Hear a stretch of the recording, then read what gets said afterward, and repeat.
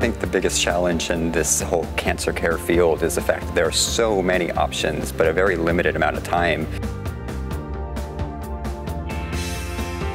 I think it's so new, people don't know much about it, so I'm here to educate from a patient's perspective of what immunotherapy can actually do for hopefully any patients nowadays.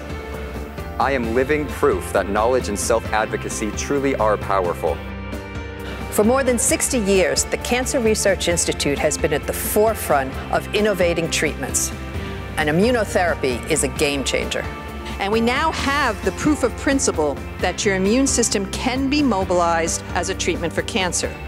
The Cancer Research Institute Immunotherapy Patient Summit offers a full day of educational and supportive programming. We brought together hundreds of cancer patients, advocates, caregivers, and medical professionals, all to discuss immunotherapy and how patients can become empowered and become strong self-advocates. Only 3 to 6% of eligible cancer patients ever participate in a clinical trial.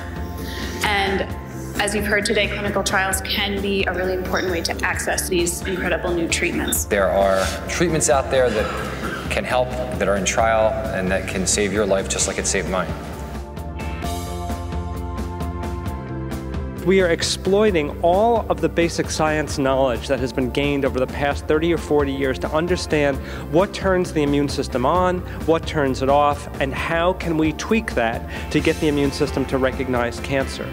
There's targeted monoclonal antibodies, there's tumor vaccines, there's engineered T-cell therapies, and then there's checkpoint inhibitors. And ultimately, I think the future lies in combining these different therapies. You know, the immune system is very integral to take care of, you know, a common cold, you know, tuberculosis once you get vaccinated. So, I mean, why not? Cancer's big, you know, the cold isn't, but at the same time, it's still the same process. We owe any success that we have right now to organizations like CRI that supported basic science research over many decades, and we owe it to the courageous patients who participated in the early clinical trials of those medicines which are now FDA approved and available to us. There is never a good time to be diagnosed with cancer, but right now may be the best time for a shot at living with cancer.